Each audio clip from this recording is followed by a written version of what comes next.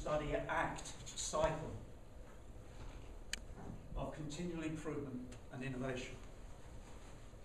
For any organisation to be sustainable, it must have built-in systematic ways of continually improving and innovating.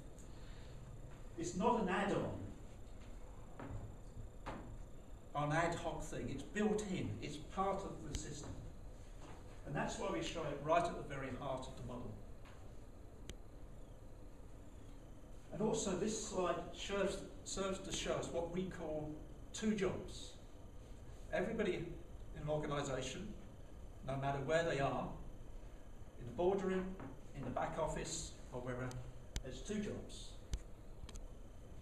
Their day's work and their improvement work. And especially in today's world with knowledge workers, people want to feel as though they're going to make a difference.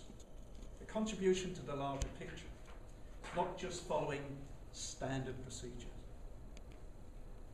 And by the way, if you give people the tools and the techniques, the direction, the scope, it's just amazing what they can achieve.